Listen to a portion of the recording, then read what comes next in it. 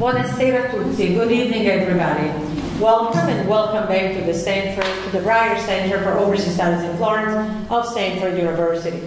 We're gathered here tonight for our third talk of our spring quarter.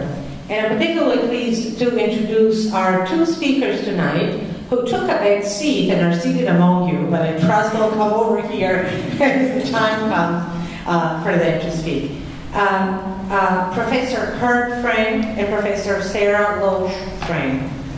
Frank is a professor of chemical engineering at Stanford University. He received his BA in chemical engineering from the University of Minnesota and his Master's of Science and PhD from the University of Illinois. He then worked at the Sandia National Laboratories in Albuquerque, New Mexico for 5 years before assuming a faculty position at Stanford in 1976. Kurt is currently an endowed professor and a member of the National Academy of Engineering. He studies polymers and other soft materials for applications in biomedical devices. He also studies a number of other things that I only wish I could pronounce, so I cannot read them. Sara Loesch-Frank is a lecturer in chemical engineering at Stanford University. She received her Bachelor and Master's of Arts in Education at the University of New Mexico.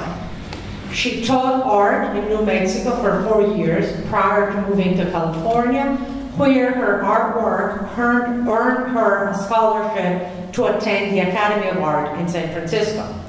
Currently, she teaches various art-related classes through the Bay Area adult education and community colleges. Her artwork includes mixed media, calligraphy, and she does extraordinary things with that, drawing and printmaking. It has been featured, her work that is, has been featured in shows at Intel Corporation, at the National Cathedral in Washington, D.C., the Triton Museum in Santa Clara, California, the Filoli Gardens, beautiful place, and in a number of other places, as well as in the Bon Appetit magazine. Kurt and Sara have been co-teaching a Stanford introductory sophomore seminar entitled Art, Chemistry, and Madness, the Science of Art Materials. And they've done that for 8 years. They have recently introduced an intensive sophomore college class entitled Sophomore College and Honors College are two of many of the wonderful things that Stanford does, but that's a way where small groups of very good students are gathered for intensive classes, seminars that is, face-to-face with faculty members. So they've recently introduced another sophomore college class, which is entitled An Exploration of Art Materials, the Intersection of Art and Science. Kurt gives lectures on the chemistry and materials science associated with art objects, while Sara teaches the hands-on studio. Kurt and Sara have been in Florence since January of this year for a 6-month sabbatical. Kurt is being hosted by the research group of Professor Piero Bagnoni in the Department of Chemistry at the University of Florence. They have spent some time with our program, both academically and socially. And they've also been auditing Professor Timothy Burden's art history class and often have interacted with students and staff.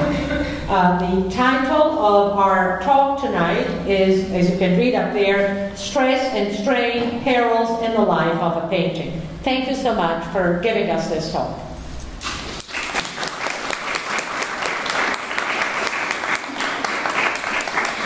Thank you, Linda. So I appreciate those of you who gave in to your curiosity as what a chemical engineer might have to offer. I appreciate that very much. Can you hear me if I talk from this position, Alessio? Yes. Okay. All right. So let me jump right in. Sara, do you want? Wherever you're comfortable.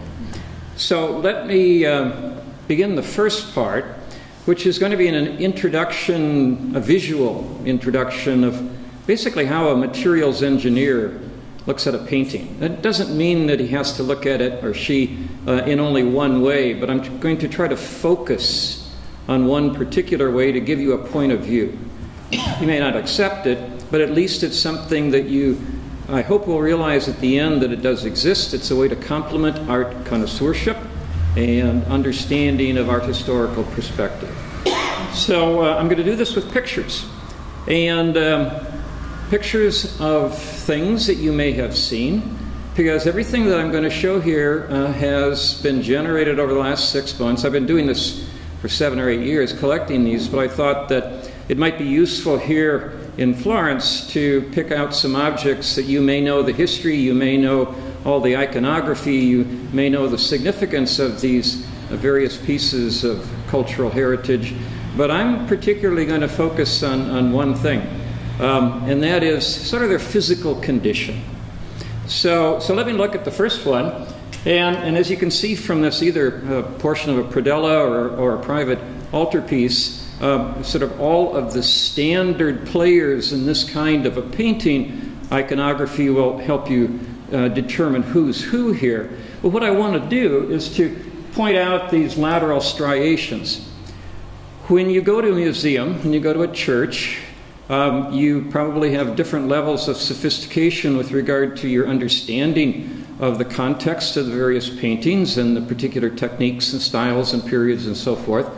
And it's certainly possible that you completely ignore any of these cracks because, you know, it's just part of what they do with age. It's the patina of age. It's accepted. If it's not there, you question it. And in fact, a number of very successful forgers have developed techniques of introducing this craquelure in an appropriate, let's say, context for the type of material and the time period. So that's the first one, lateral cracks. Here's another one. These are inserts or details. And you'll also see in the gold leaf scattered through here, it's a little, can we get any of these lights down and still do the videotaping? Because the craquelure that's here, the crackle, if you will, is still visible. That's much better. Thank you very much. But you can see the rather jagged cracks here, and also here, and somewhat here, and somewhat here, and here. There's also some radial cracks coming out from the halos. But this is characteristic of a particular substrate, a particular preparation. It's also potentially interesting to note that the sort of facial skin color here varies. There's a differential in the amount of the green underpainting that is showing through, which means that the white and rose and red and so forth have faded away with time. It's most prominent here, less so here, and here it's not. Maybe there's been some retouching, repainting going on. But in terms of a comparison, a technical analysis would look at those kinds of items. Here's another one. Instead of the craquelure that I'm focusing on here, I want to point your attention to some of these vertical cracks here that there apparently has been some restoration work on to try to pull them together. You can also see up in here, there's a little sort of bow tie kind of divot that has been used to join two planks together to try to stabilize it. And movement over time has caused the gold leaf to separate above it. Moving on from those particular examples, I show you some here. First impression probably is that, oh yeah, I've been to museums where the lighting was unfortunate and the varnishing was really very good. So I had a great mirror, and depending upon where I stood, I could see more or less or none of the painting. That's just a problem. You can't place lighting everywhere in optimum positions. However, what you can do, and remember, my purpose here is not the piece of art, it's not the cultural context, it's looking at the defects. And this is very easily seen when you're looking and raking light at low angle, these striations that are here. The panels, it's clearly a panel construction, multiple boards put together, and they've curved. We're going to ultimately see why. Here's some more. Although the vertical pattern I showed in the previous slide is most common, there are also horizontal patterns here and here. Here's some more vertical. There's some examples of attempted repairs here. Note that the image quality on this outside of these defects is not great. I'm trying to work with the lighting. I want bad lighting such that I can see these defects. Here's another one. This is a ceiling set of insets, and you can see again the cupping of the boards, and in this case, complete separation. You've probably seen all of these kinds of things, if not these particular elements. Here are some details. Details showing, and I think it comes through very clearly, these very large, broad area cracks. In some cases, you've got a preferred orientation. In others, it's not. Here's one sort of centralized kind of defect. It's actually due to an impact. You have essentially a series of lines in some sort of a periphery, an annulus around the point of impact. That's depending upon the stress state. And then here, from the Vasari corridor, just last weekend, 4 portraits with variable degrees of craquelure, of crackle. And what I want you to focus on here is the faces. If you look at the faces, you'll see that in this particular portrait, the face appears, at least for this image, to be relatively unscathed. Here you can see some of the cracks projecting in. Here it's pretty much uniform, and this poor fellow is just really in an unhappy state. What we see here is a relative difference between where the cracking could initiate in a supporting underlayer, a ground layer, could be in the paint layer, or could be in the varnish layer that's on top. Okay, so this is all a motivation for these various kinds of defects.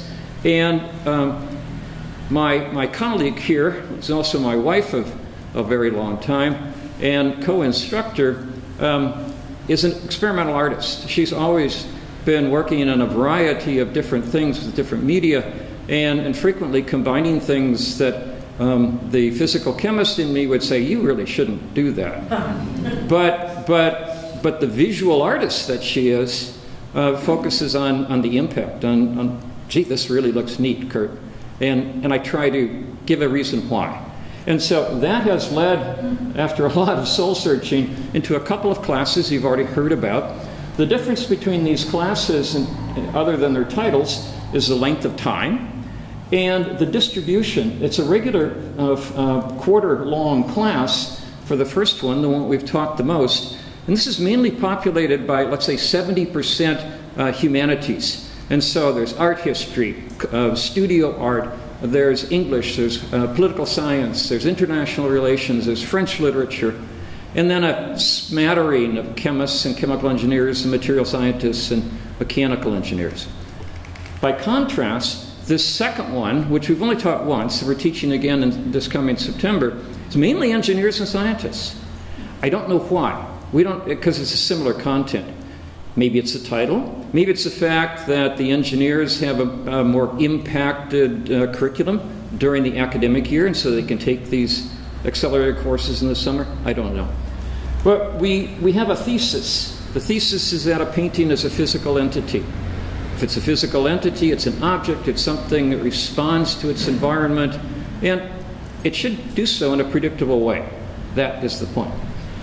We have linked to this hands-on studio activities that Sara runs, field trips that Sara runs, and you'll hear about that. But let me give just a few of the topics that are covered in the lectures that I give. And I talk a lot about pigments. And some of the oldest pigments are the ochres, red and yellow ochre. These are from some quarries in France. And these mineral pigments had to be prepared by grinding. So you take, sometimes, maybe it's easy in this case, but maybe you had a rock like azurite, and you had to grind it up. Well, in that case, it depended upon how hard it was, as to how difficult it was to break it up into little pieces. And so this is a scale from, a number 1 here is talc, really, really very soft. A number 10 is diamond. It's called a non-linear scale. As you go up each number, it doubles in hardness. And so, if you look at this, these are all different kinds of minerals, and things like the silicates and the oxides are at the high end. The oxides go into ceramics. The silicates basically are the formation fundamental for clays. And so, a practical aspect, how much work is it to grind these up to make them small enough to disperse in some sort of a binder to make a paint?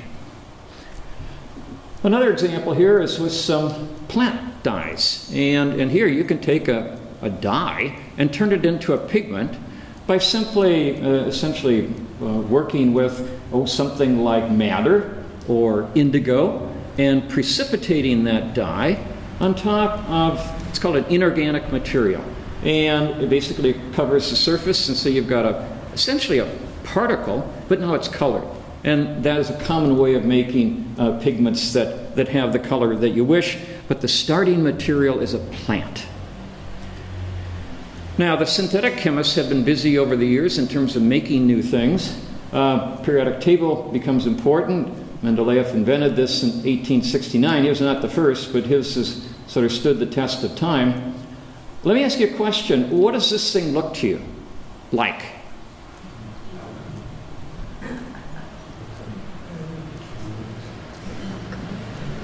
Furnace. It's a furnace. It's a furnace. And what time period do you suppose this furnace might have been used? 1300. Yes, as late as 1800s. Okay. Now, what you find in the 1300, 1400 time frame, this is an excellent answer, thank you, is in woodcuts, this kind of laboratory would be used to describe what an alchemist does. Okay.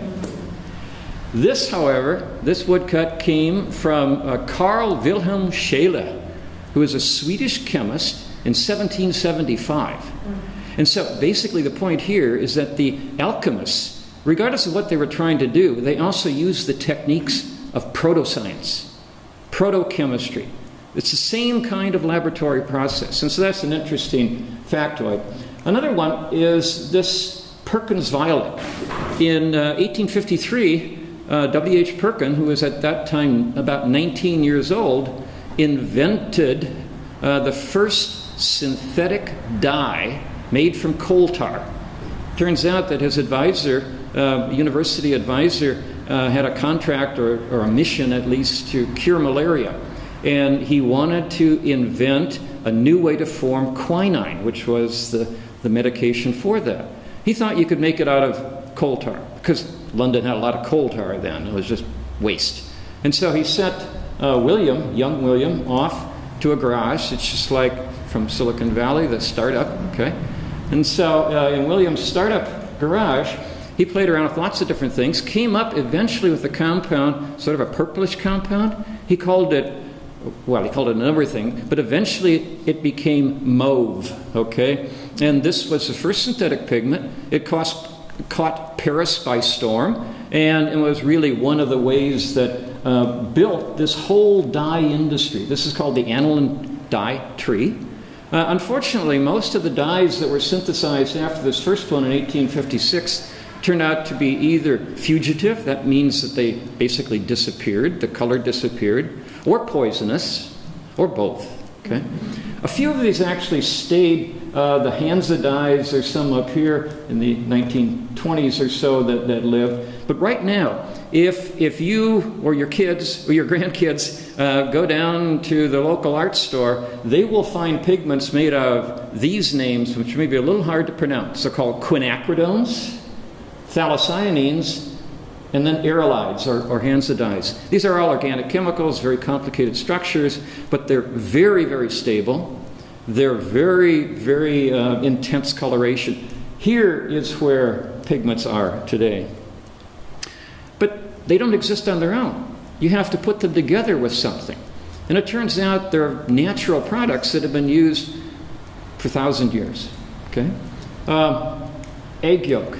How many have ever had an egg, let's say fried egg, not a hard yolk, but a soft yolk, left on a plate overnight? Okay? Who cleaned it? All right, maybe you threw the plate away. The yolk is a protein. It's a mixture of proteins and oils and fats and so forth.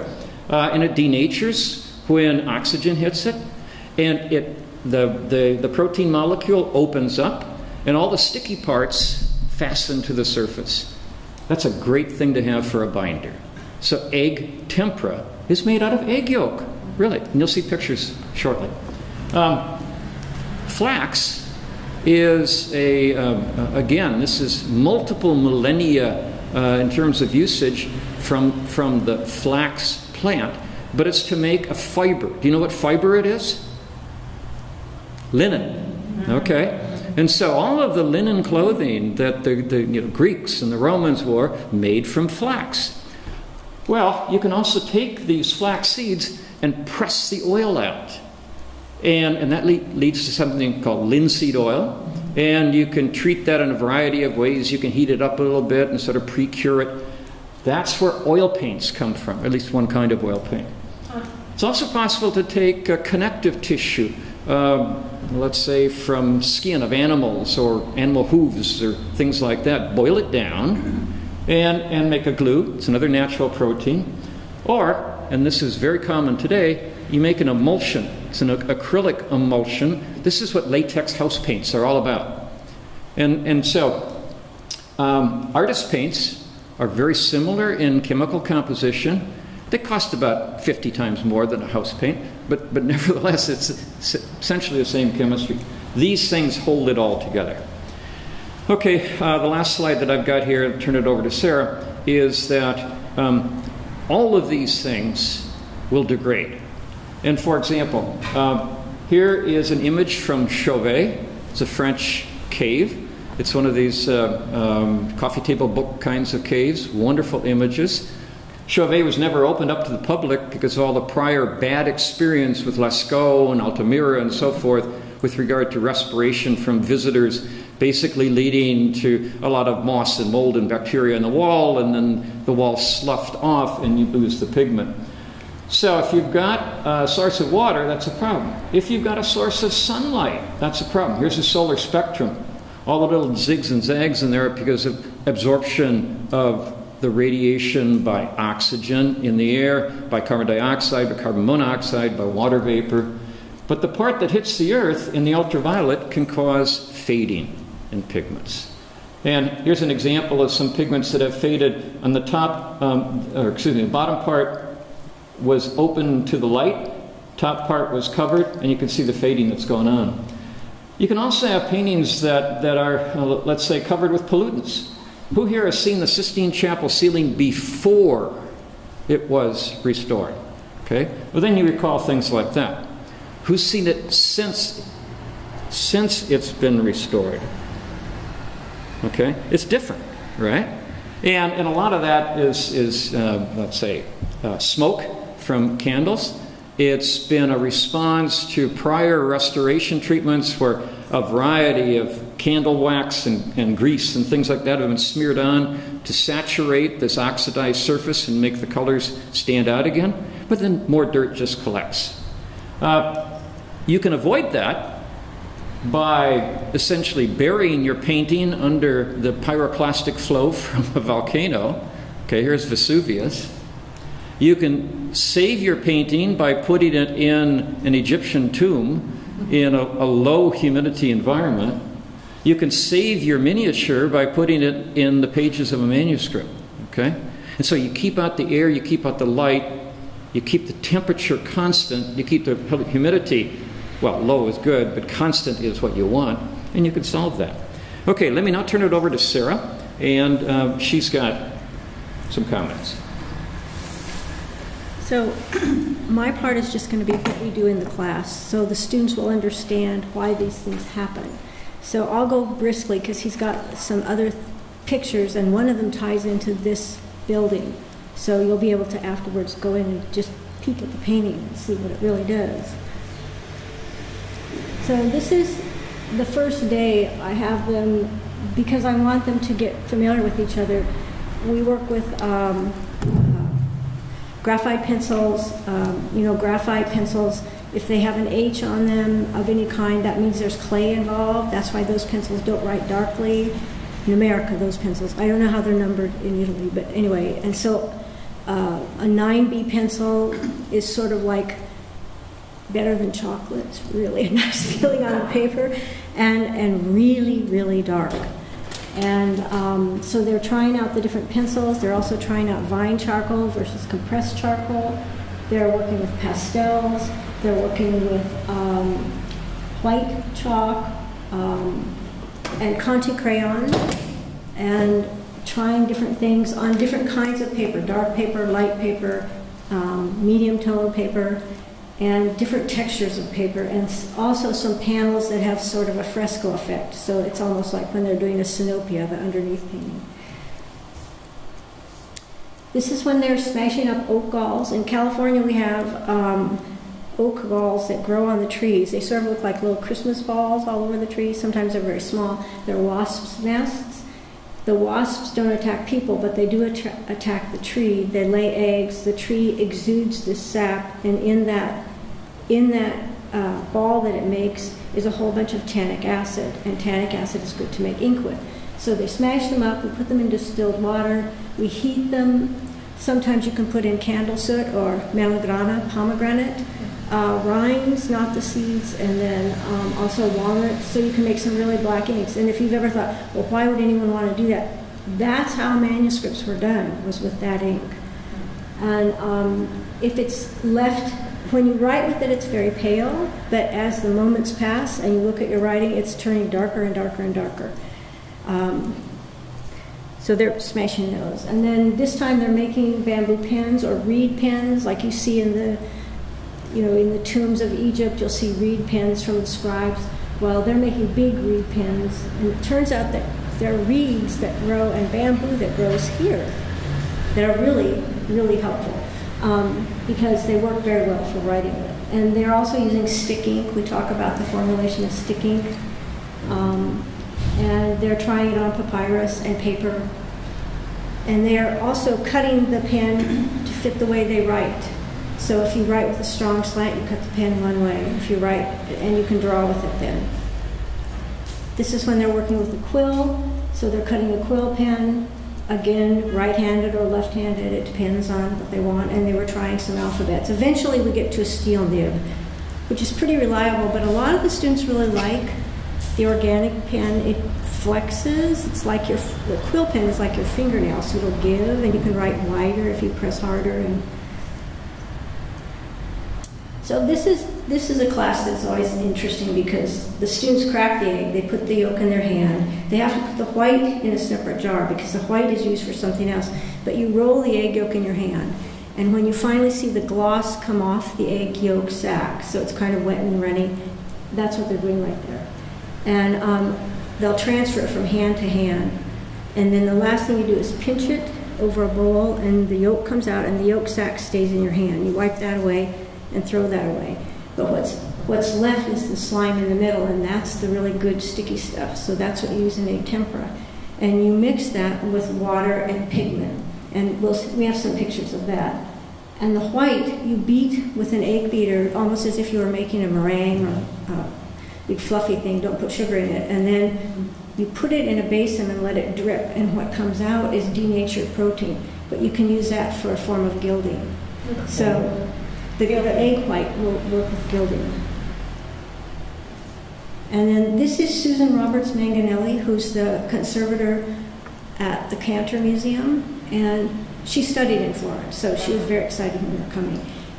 She likes people to stretch their canvas the traditional way with a copper tacks. But this student was adamant he wasn't doing that, and I do have staple guns for the speedy guys. So they stretch canvas on bars, and then they gesso the canvas. We don't use the traditional gesso because it's made with white lead, but traditional gesso is such a delight to work with. You can see why artists, you can still buy it. It's in all the stores in the United States, even with all of our safety precaution things. So the students have gessoed, and now they're trimming off excess and getting ready to do the painting. So this is week by week how the class goes. Here they are with gloves on and masks on. The one who doesn't have her mask and doesn't have gloves is her paint's already mixed, so once you've got it mixed, it's no longer airborne. So unless she licks her fingers, she'll be okay. So they've mixed the egg tempera. It dries really fast, so you have to keep re-wetting it. And then this is when they're doing oil painting. And it's very fun to watch the engineers try oil painting, because I love to watch their faces, because they always go, this is actually a little bit fun. And that's the point. Anyway, so, and some of them mix their paints. They use, when they work with oil paint, they mix it with poppy seed oil, or linseed oil, or walnut oil, safflower oil. Poppy seed oil is usually used for whites. And some of them get really excited with the oil business, and then their paints don't dry, it takes forever. But it's interesting to see, because these are the kind of things that cause the problems that he's talking about. And this, when we did the sophomore college, these students we have them all day for 3 weeks, every single day. So they're very intense, and they were bringing in images to work from for their oil paintings. And we got some absolutely exquisite results from this class. Then we do handmade paper. So we talk about the fibers in paper. It was made with cloth. It also, in Asia, it's made with kozo and gampi, and then abaca. So they get to make paper with all of those different things. There was a craft fair last weekend, and Fabriano was there, and it was just a delight to watch. I think they finally got tired of me and thought I should leave, but they were making paper the old-fashioned way and showing the watermarks and all. So they make paper. This is the lab where we usually have to tell them it's time for you to go home because we're tired. And then this is a field trip. We go to the conservation lab for Stanford. They have they can wash pages of books.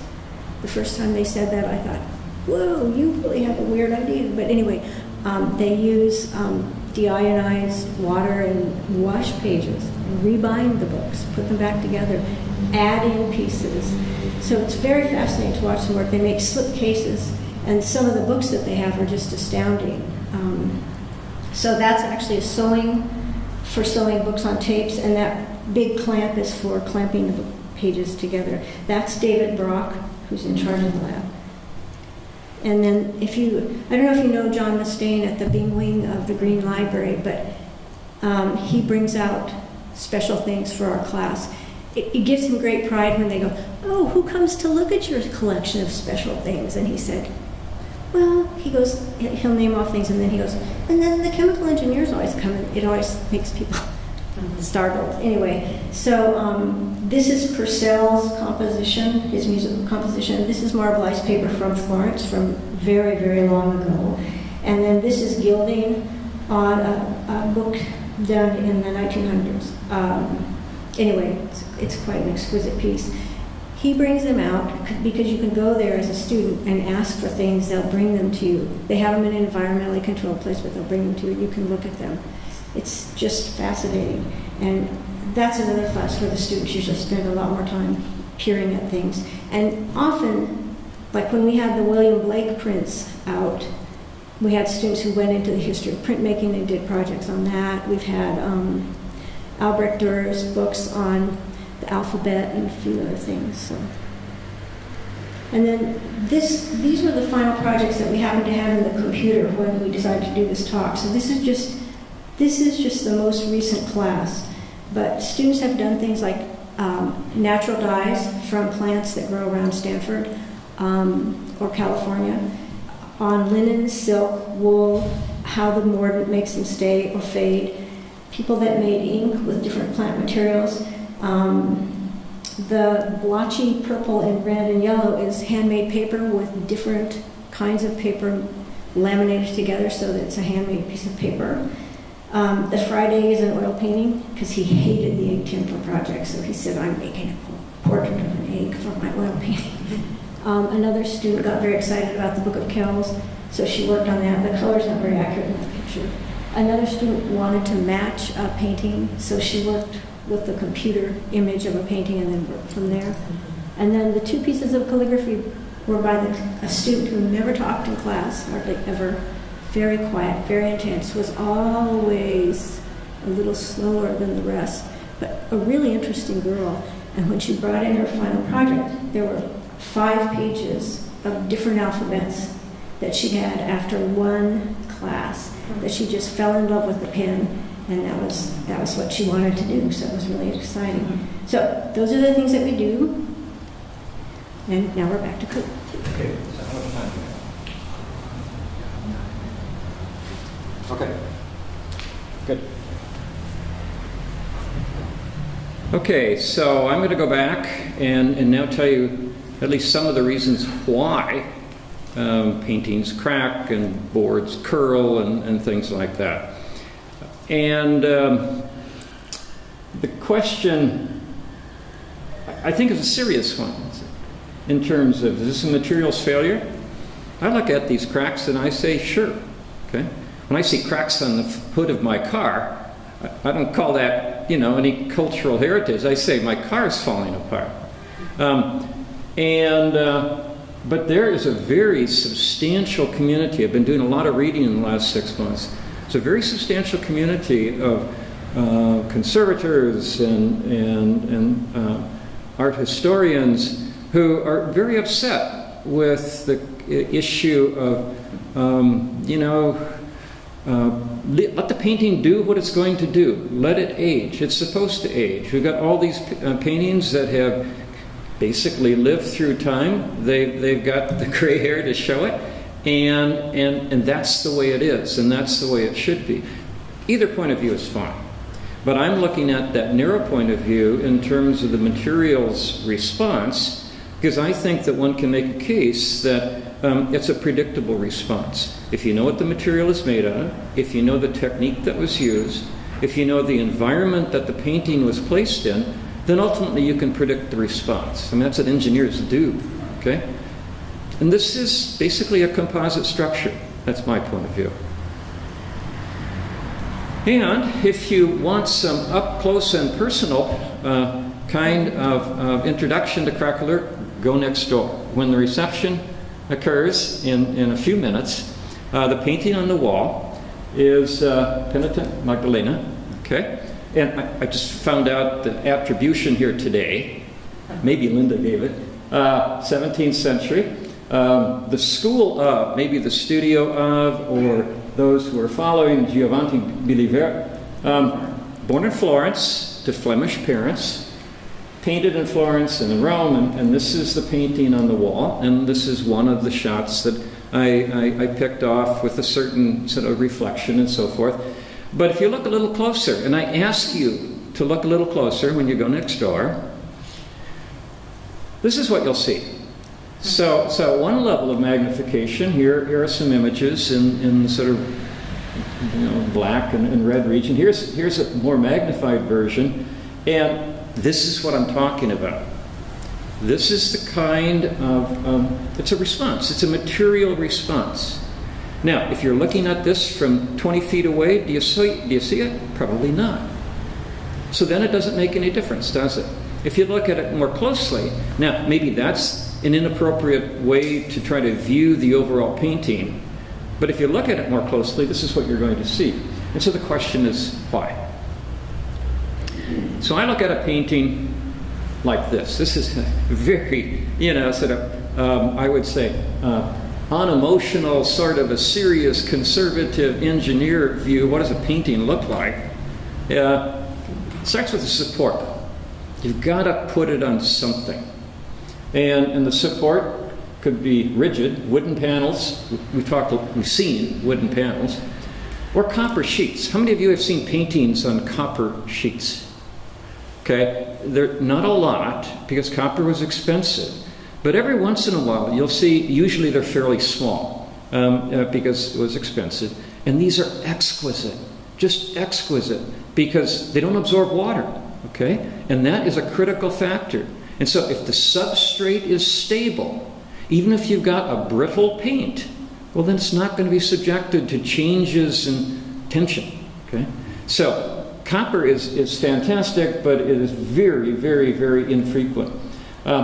Or it could be flexible. And so this could be a linen canvas, which is certainly much stronger than cotton. Cotton is much more recent. That's the support. Now, depending upon how the canvas was stretched, for example, you saw pictures in Sara's class of students stretching canvas. There will be different regions of stress, contours in that canvas. Actually, the stress is greatest right at the corners. And you can use different techniques in order to try to reduce that or at least equalize it. But that's important. So there's going to be a residual stress. The environmental stress refers to, I'll talk a bit more about this, what happens to that substrate over time when it gets subjected to fluctuations in humidity. Okay? That's a problem. On top of the support is a ground. A ground basically seals the support. It also provides a reflective substrate. So you see a painting because light is reflected off that painting. So light from the room hits the painting. Some of it's absorbed. The part that's not absorbed comes back to see you. If it absorbs in the red, you're going to see something that looks blue. And that light coming in from the outside gets a better chance of being absorbed if it hits this ground and then bounces off and then it's a chance to absorb again. Usually the ground is white, but grounds can be brown, they can be green, they can be black, depending upon what the artist wants to do. The paint, these are pigments in the binder. I talked a bit about that. And the varnish, this is usually done with oil paints. The pragmatic reason for using varnish is that it protects the painting. Remember, oil paints dry exceedingly slowly, so they remain tacky for a long period of time. So they can, dust can stick to them, particulates in the air from burning coal can stick to them. You cover it with varnish, and unfortunately after about 50 years or so, the varnish has turned dark brown. You get the varnish removed, and then you got another 50 years, and you can keep doing that for several hundred years. But this is a layered structure. At each one of those layers, you transition from one kind of material to a different kind of material. It's got different properties. It absorbs water more or less. It responds to temperature more or less. So that leads to all sorts of interfaces where you have to worry about whether one layer will remain stuck to the one below it. Key thing about wood, it's made out of cellulose. Cellulose absorbs water. The structure of wood is such that it's a porous structure, and there's all sorts of sort of complicated patterns of the cellulose and hemicellulose, which is a different kind of chain structure, and a glue kind of material called lignin, but that's not important right now.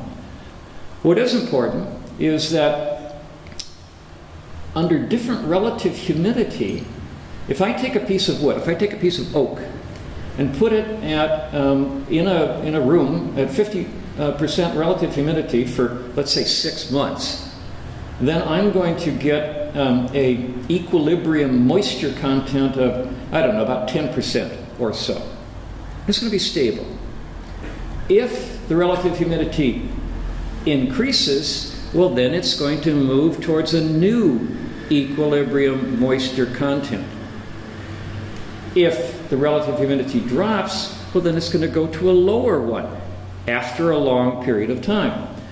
Well, the thing that is important about this with regard to wood, there are all sorts of ways of putting together a wood substrate. You've probably heard of cradling, you've heard of a variety of different ways of fastening the panel boards together. Well, the issue of constraint becomes critical. Here are sort of 3 examples of panel boards from the side. A is fastened only at one end with my funny little screw here. The other end is free. And so 6% equilibrium moisture, 18%, 6%, that's sort of a sequence. So A can expand, going from 6 to 8%. It can expand freely. And then when I go back to 6%, it goes back to where it was. It's reversible, as long as it's not trapped in that frame. Let's do another one, B. This is captured at the bottom, and at the top, I don't have a screw there, but it can't expand any further. So in this case, it can't swell. So it's constrained, it can't swell. And then what happens when it relaxes, or when you change the relative humidity, this 18% where it can't swell, it has caused the wood cells to collapse. It's called a compression set. And so they sort of collapse that foam just a little bit. So when it dries back down, it's shorter. Now, you can imagine that if one side of this board were painted and the other side were not, then you get more water going in from one side than the other, and that would lead to it curving, because you'd have that compression set be greater on the outside. Finally, if you have a board that is trapped between two kinds of fixtures, and so 6 to 18, it's under a lot of compression here, and then when it relaxes, it can break apart. A joint between two boards can be severed, or the board itself can crack. This is the reason, or this is the idea why panel boards both warp and crack. It's this question of constraint. Yeah? I'm just a little confused. Are these boards next to each other or on top of each other? So this is an experiment showing, or this is basically, it's trying to show what happens to boards under different sets of constraint. In fact, all the boards would be under the same condition. It's just that maybe you have them under condition A, or condition B, or condition C. I'm comparing them together because conditions B and C, which have some sort of constraint, can lead to either warping or can lead to fracture. Condition A, where it's unrestrained, that's great, but you have to worry about the painting falling apart. So it's a balance here. What about a fabric? So probably know about the design of a fabric with the warp yarn going in the sort of long direction, the weft weaves back and forth. It's a different, even if it's the same size fiber, it's a different way of stringing it together. And there are many different ways to make fabrics. So this is an anisotropic material. Its behavior in one direction is different from the other. And then it absorbs water in ways that are much like that of the wood. I won't go into the details of this, only to say that if you change the temperature and if you change the humidity, all of these up and down zigs and zags are changes in the tension. And so, usually, a simple cycle of humidity change or temperature change is not going to cause your painting to fall apart. 10,000 cycles maybe, and it's little bitty changes over time. That is the issue. And so you talk to any conservator or any museum person, and you've probably seen this. Who's gone into a museum and seen this little bitty box in the corner with some sort of recording on it? Mm-hmm. Okay, that's just an analog. Usually it's an analog record of what the temperature and the humidity are. It's some sort of double pen recorder. And the key thing is to keep it constant. Ideally, it's 50% relative humidity and probably 65 Fahrenheit or something like that. But you want to keep it constant. That's the key. Okay, so I'm just about done. I've got 5 slides, but basically I'm just about done because I want you to know the name Spike Bucklow. Think of Spike, okay? Spike Bucklow. This is a paper in 1997, which is the first paper in Studies in Conservation. It's the first paper that gave a path to quantifying this crackle, to quantifying the craquelure structure. Art connoisseurs for 300 years had recognized that the crackle was important and somehow linked to materials and technique, but they couldn't figure out a way. Bucklow did. Bucklow's going to have a residency at Stanford this fall. But what he determined, I'm not going to go through any of these words, but what he determined was that the patterns of the crackle depend upon the thickness of the ground, the nature of the ground, the nature of the substrate, for example, panel. And so what he determined in this whole series of, first of all, establishing what are sort of common indices of the crackle, direction, perpendicular to grain, and so forth, as well as what are the particular sort of classes of material use. And so, 14th and 15th century paintings on panel, okay, this is what you would find. This is predictive. This is quite high in terms of probability. 15th, 16th century paintings on panel, Flemish, different crackle pattern. Dutch, 17th century paintings on canvas, yet another pattern. and French 18th century paintings on canvas. So with Bucklow's paper in 1997, there have been a whole series of people that have attempted to both follow on, get more data. There's at least 4 PhD theses that have extended this. Bucklow actually has a bachelor's from University of Cambridge, has a bachelor's degree in chemistry, has a diploma in artificial intelligence, a master's in conservation science, and a PhD in art history. He's got it all, okay? He's written several books. He's on the alchemy of paint is one of them. And what he has done is he has set the stage for a predictive use of craquelure, analytical technique to monitor paintings. And so what has come from all of his imitators and followers has been that there's a very large sort of image analysis community now that can look at patterns. They put it in a high contrast mode. They do a top hat kind of algorithm to see where all these lines are. You can see how closely they're spaced. It turns out the closer they are, that's a sign of the thinness of the ground. And the idea comes in the final slide. I'll get to it. Let me summarize. Technical issues of what we've talked about, both in terms of hands-on and in terms of sort of the background theory. A painting is a physical object. And it's degraded by a variety of routes. What happens during that degradation process, either due to light or to heat, is that it gets brittle. Once it gets brittle, then all of these fluctuations in dimensions due to pickup of water apply a tension, and you exceed the tensile stress of the strength of the material. And this is what Bucklow has proven. The linkage to material choices is clear. All right, that is the most limited piece of information from our presentation. A little bit beyond that is in this case, should you care at all? Okay, you came here, so you cared a little bit. There are very serious proposals that currently with all the talk about big data, all the talk about digitization of the world's written resource, all the books that are in print that can be digitized and stored away. You can do the same thing with paintings. And you can use an automated digital analysis and a subsequent crackle interpretation to monitor that painting, every 10 years or something like that. Well, you say, well, so what? You see that it's changing. You probably don't want to go into any sort of extensive kind of restoration with relining and pressing and so forth. But you could take it off display. You could take it out of a room where it's got the fluctuations in humidity, store it away for 10 years in a fixed environment. At least it won't get any worse, then you could bring it out periodically. The technical analysis that I've been describing, and this is just a very, very small part of all sorts of technical analysis, it's not going to replace art connoisseurship.